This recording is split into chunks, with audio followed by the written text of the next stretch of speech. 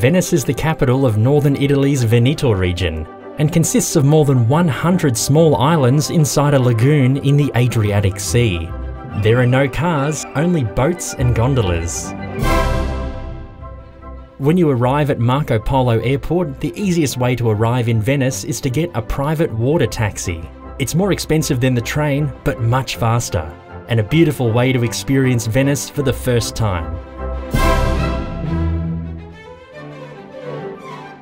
When you've checked in, get the ferry out to Isola di San Michele.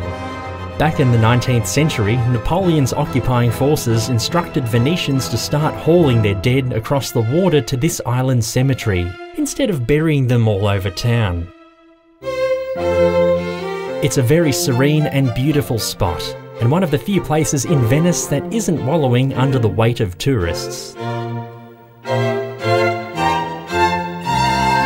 Rialto Bridge is the oldest bridge across the canal and connects San Marco and San Polo. It is also home to many great shops, fashion stores and restaurants for lunch. After lunch, it's time to try some Italian gelato at Boutique del Gelato. It's known to locals as some of the best gelato you'll ever try. Then hire a gondola and experience Venice the way you're supposed to.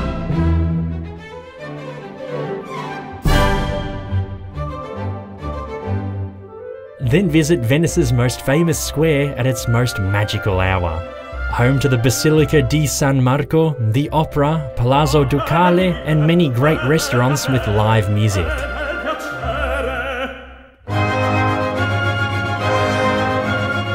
To finish off your stay, leave Venice by boat via the Grand Canal.